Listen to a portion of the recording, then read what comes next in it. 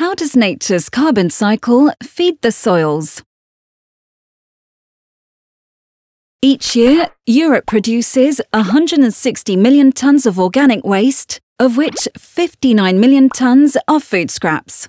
This carbon and water-rich organic matter is often burned, which reduces energy production or is buried untreated, creating more pollution. Moreover, these practices destroy resources, prevent organic matter from going back to the soil, and hinder the natural carbon cycle.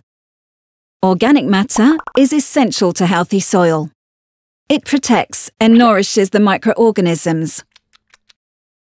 It fixes nutrients, such as nitrogen and phosphorus, and reduces their losses by rain. It aerates the soil and promotes its permeability. It retains water, and their dark colour helps warm the soil. But how does organic matter go back to the soil? Through composting, which optimizes biodegradation conditions and allows organic matter to re-enter the natural carbon cycle. There are two types. Firstly, industrial composting, which happens on controlled platforms. During the first phase, the material decomposes.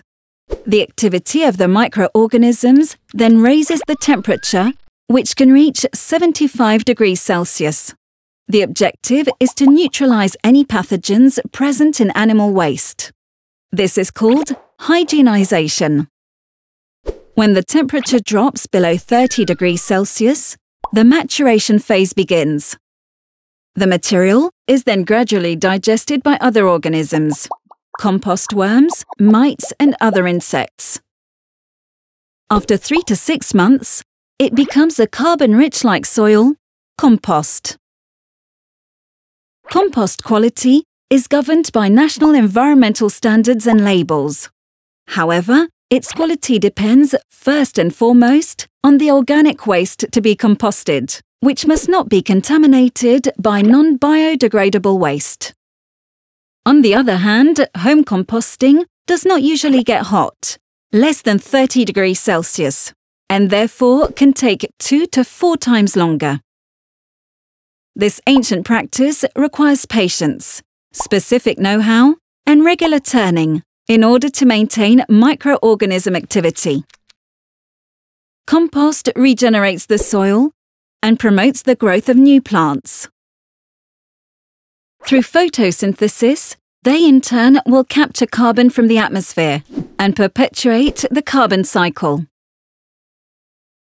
Using compost also helps fight climate change.